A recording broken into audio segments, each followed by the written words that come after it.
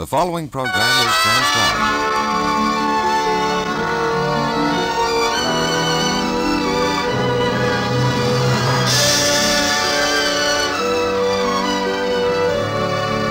From Hollywood, the Mutual Network, in cooperation with Family Theater, brings you a Christmas fantasy set in a framework of Christmas music.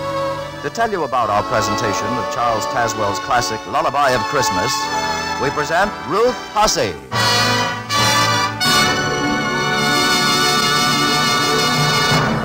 Thank you, Tony Lafrano.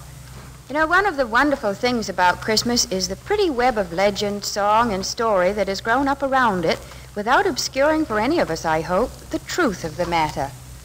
At another time of year, we might call the joyousness of spirit we experience an excess. But in the expansive mood that Christmas brings to everything, I'd use a more gentle word, a more generous description. Won't you agree that the right word is abundance? I think it's out of this abundance that most Christmas fantasy springs, out of the fact that the real truth of Christmas is so wonderful, so dramatic, so quickening to the heart and to the imagination. And that leads us to Lullaby of Christmas, which Roddy McDowell is going to narrate for us.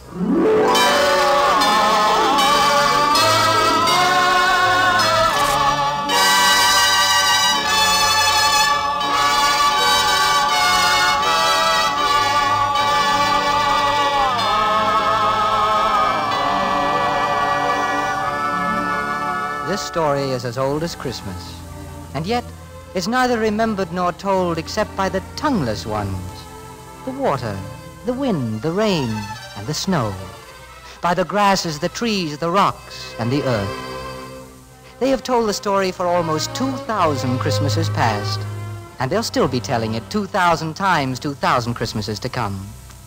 It will be told by a wind rustling a tree of palm or pine, or of maple or mimosa. By water as it crowds against the bank or shore of brook, lake, river, and ocean, and all the scattered seven seas. By rain tiptoeing across the roofs and skylights of every building north, east, south, and west of Greenwich. By the singing grasses of southern pampas, bush, and savanna, and by the icy twang of sleeted stubble on prairie, heath, and plain. It will be told by the sucking swamp mud, and the hard-wringing frozen earth, and the tumbling rock, and the migrant sand. It will be told whether or not men listen, or whether or not there are men to listen. For as the storytellers are eternal, so is their story eternal. Their story of the Lullaby of Christmas.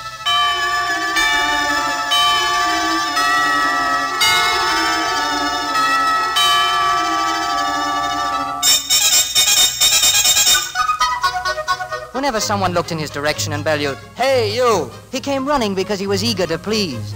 But A.U. wasn't his name. No one knew from whence he came, or when, or how, or why. It was quite possible that he was a forlorn and useless bit of jetsam from one of the caravans that were forever appearing and disappearing like mirages, with camel bells clanging, dogs barking, and drivers howling for right of way through the narrow, crowded roadways of Bethlehem. He might have been 8, or he could have been 9, a childish collection of angles and knobs with an animated pipe stem on each corner for an arm or leg. His clothing was an assortment of tattered rags fastened together with knots, thorns, and bits of cord, and it stayed with him when he ran merely because his greater speed was never quite equal to the greater law of gravity. And he was always running to something from something, his sandals, which had been owned and discarded by 3 much larger wearers, flapping up and down and right and left, and his bobbing head perching precariously on his scrawny little neck like a fledgling heron on one leg.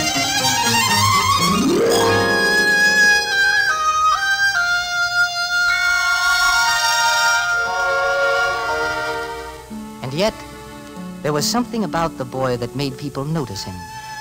There was something appealing in his dark eyes and something about his cherub's mouth that unlocked the heart. Now and then, someone along the street would stop him and ask his name. But when A.U. tried to answer, from out of his cherub's mouth, instead of words, would come a horrible sound, a scourging, piercing, ear-scraping, howling and shrieking.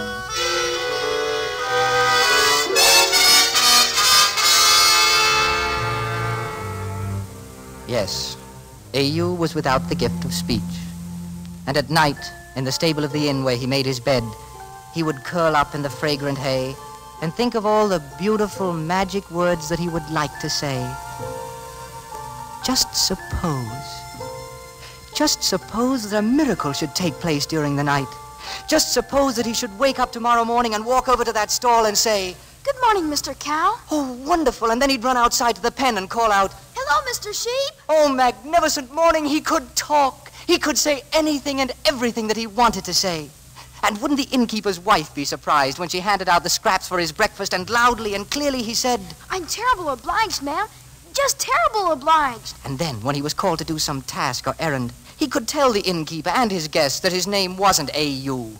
Why, that wasn't any kind of name at all. It was just an easy and careless way they all had of shouting, "Hey, you!" Hey, you! My name isn't A.U. Hey, don't you hear me? Hey, you! My name's Ezekiel. But the most stupendous, overwhelming thing of all, he would be able to sing.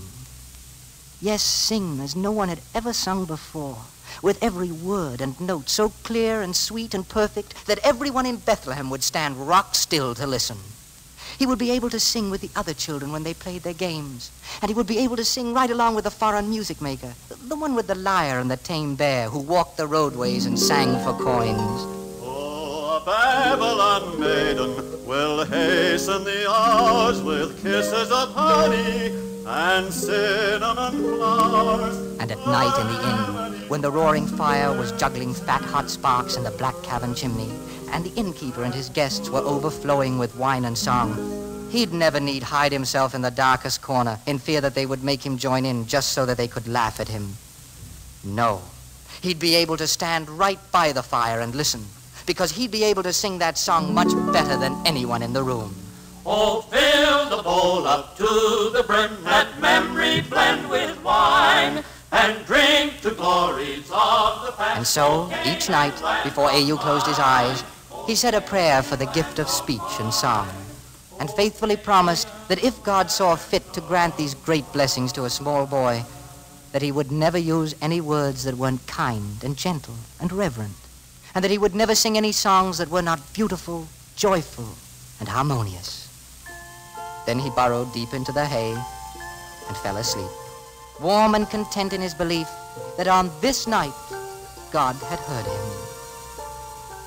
In the morning, when the rising sun reached through the doorway and touched his shoulder to wake him up, he would open his eyes, and then he'd open his mouth, and then very loudly and thankfully he'd say, "Oh, thank you, God.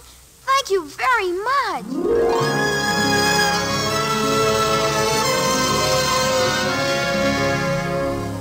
But morning after morning, God disappointed him. And finally, after months of mornings had vanished into Egypt, A.U. knew that he would always be just as he was, as inarticulate as a tumblebug, as a woodtick, as a worm. For a few nights, A.U. cried himself to sleep in black discouragement. And then he resolved that he would never open his mouth again to make people laugh. And when his work was done, he trudged out of Bethlehem and wandered over the fields and hills. Travelers sometimes wondered when they saw his lonely little figure against the sky. And none of them knew that he really wasn't lonely at all. Why, he couldn't be lonely among friends.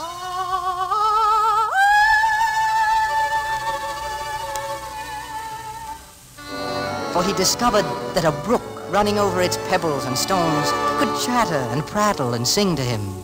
And if he answered, or even if he sang, the brook didn't care a ripple that the noises he made were strange and unmusical. It went right along singing as loudly and joyfully as ever. Yes, and the winds were forever whispering or humming or caroling. Sometimes they were so filled with music that they shook their great trees and woke them up, and they tossed the great limbs and made every leaf and twig join in with the singing.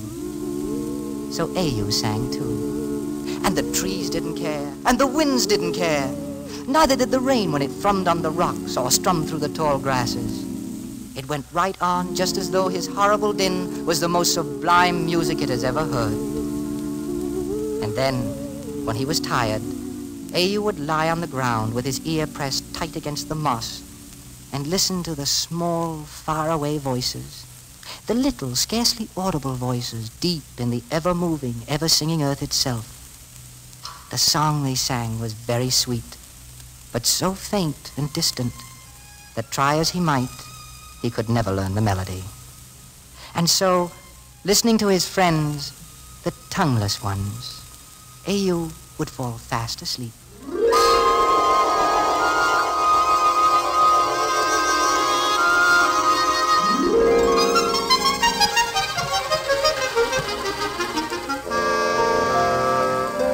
And in the days that followed, he was a little scarecrow stuffed with happiness, a standing on tiptoe happiness that was more prolific than a cottontail rabbit, an invincible, conquering happiness that could summon up more legions than the Roman emperor. It was so far above the miracle he had asked for in his prayers that A.U. took a long time every night to thank God for his generosity. He thanked him so meticulously and particularly and abundantly that his small fingers developed a cramp, and on each round, knobby knee was a round, knobby callus.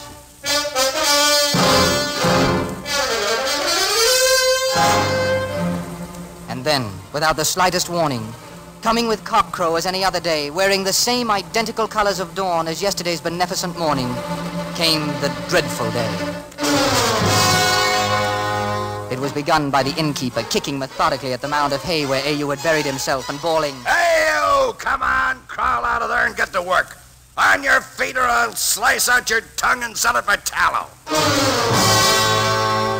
Then the dreadful day was helped along by the innkeeper's fat and fuming wife. At mid-morning, when A.U.'s stomach was tied in a double-bow knot with hunger, he stuck one eye around the frame of the kitchen door to let it beg for his breakfast, and the innkeeper's wife doused him with slimy dishwater and screamed, Don't come grunting and squealing for scraps at my door when I'm busy, you miserable gutter rubbish!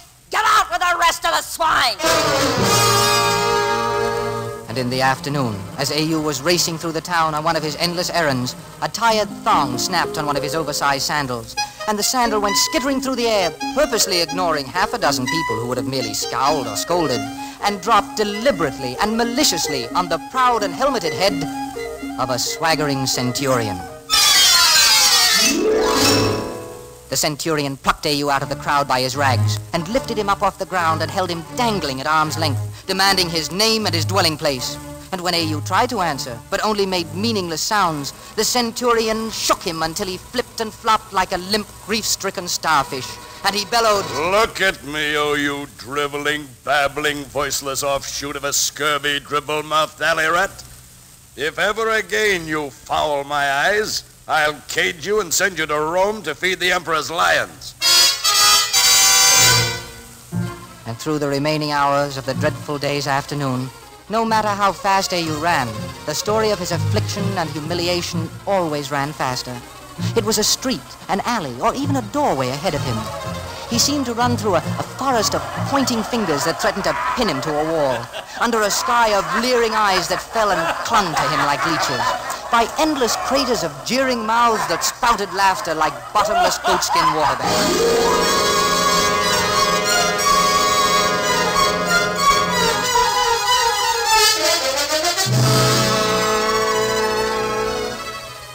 And that night, as each hour slowly yielded to an older one, and the dreadful day neared its end, A.U. was kept late at his tasks in the inn. Anyone could believe that half the known world had journeyed to Bethlehem, and the inn was so crowded that the ancient floors seemed to sag from the mass weight of weary bone and unwashed flesh. A.U. longed to bury his shame and tears in the nestling warmth of the stable hay, but his tired, trembling legs carried him about with staggering armloads of steaming bowls and slopping mugs. Feet tripped him up, hands slapped his ears to ringing, and his knees jolted his aching ribs. The one who discovered and recognized A.U. was a huge mountain of a man whose eyes rolled like quicksilver in their bead beds of jellied fat. One hairy paw crushed a crumb of stew from his beard, while the other fastened on A.U.'s hair and lifted him, his legs still running desperately in the air, to the tabletop. Then, in a voice that would have silenced Balaam's donkey, he brayed to the listening ears, Okay, my friends. Behold this miserable insect that I've captured for your examination and amusement. But you must not laugh, my friends. You must gather close with ears agape, because this struggling thing has a wondrous golden voice, never equaled on land or sea or up in heaven. Oh, yes, I swear it is true. A centurion made it chirp today, and its music was so sweet, it broke my heart and made the angels weep in ecstasy. Tell me, would you like to hear it sing? Hey, you shall. Oh, my little gutter lark, let melody spout forth. Do you not hear me? Will you sing, or shall I slit your tongue like a crow's, so you can speak like a human, eh? Sing, I tell you! Sing, sing!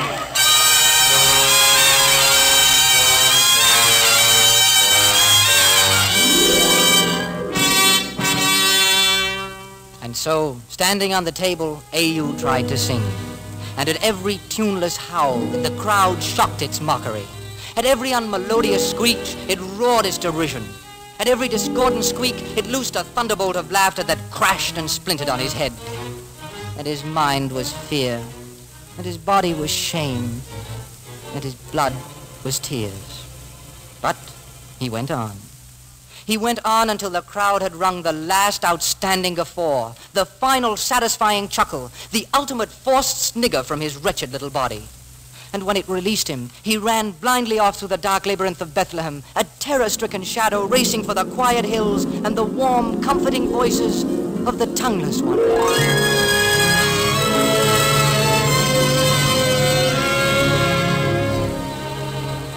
But tonight there were no voices. Even though A.U. held his breath, even though he strained his ears, he could hear no sound from the tongueless ones.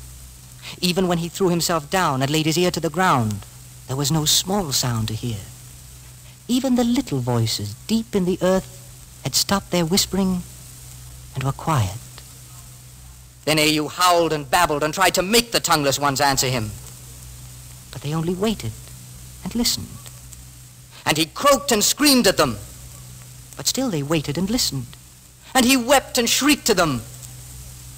But they kept silent while they waited and listened, just listened and waited.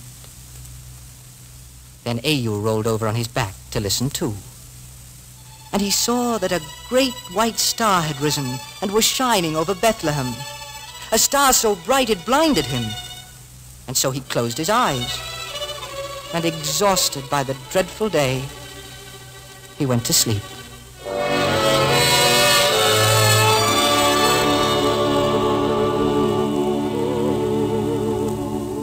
It was close to morning when A.U. returned to the inn. He tiptoed across the frosty stones of the dark courtyard and crept into the stable. For a moment, his fear held him motionless, for the stable was bathed with a bright, glowing radiance that revealed every corner and straw and peg and mote of dust. And it flowed like molten sunlight over a man and a woman and a manger, where a child was cradled. Neither the man nor the woman appeared surprised to see A.U. It was as though they had expected him to come and were waiting for him. So he stole nearer, and he looked down at the child.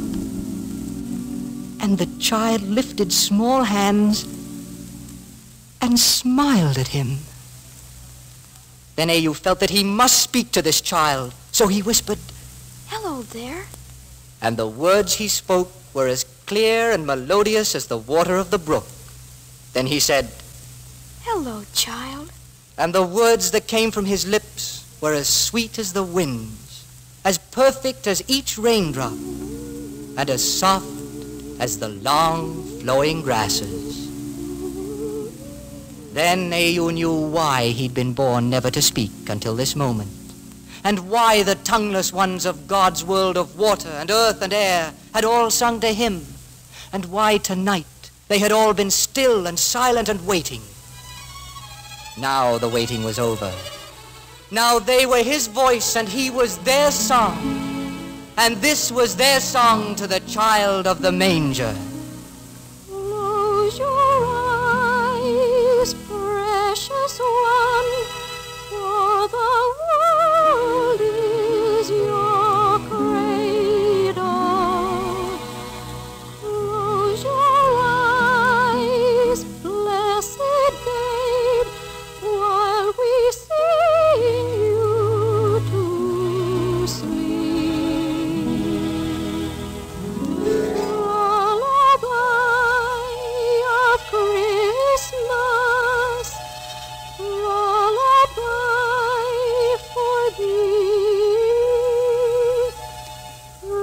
precious eyes, sleepy eyes, close your eyes and sleep.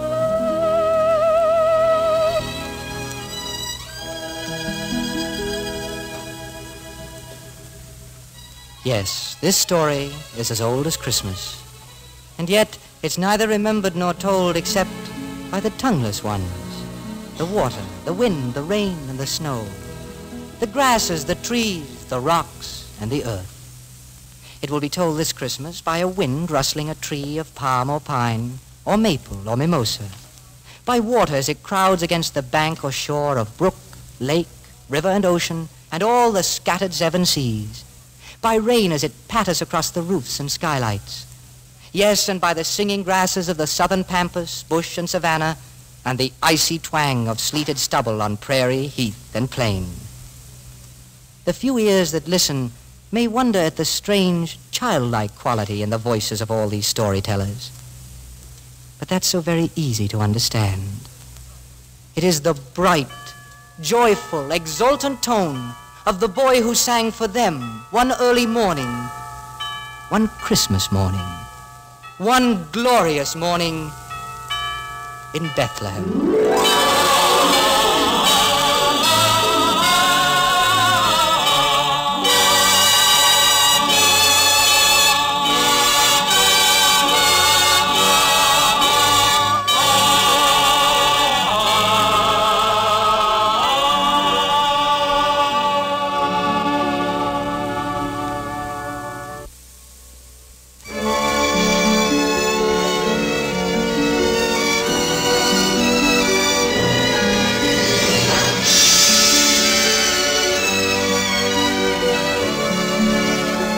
From Hollywood, Family Theater has brought you transcribed Charles Tazwell's Lullaby of Christmas, narrated by Roddy McDowell.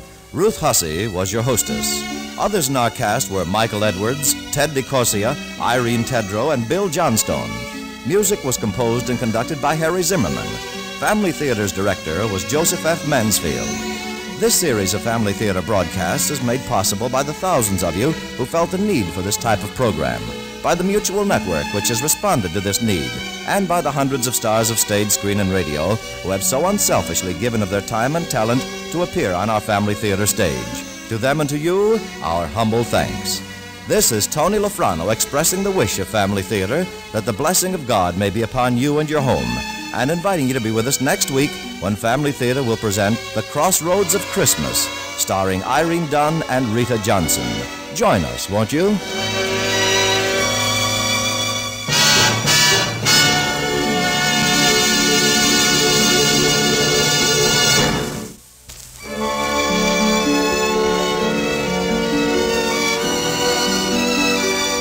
This is the Mutual Broadcasting System.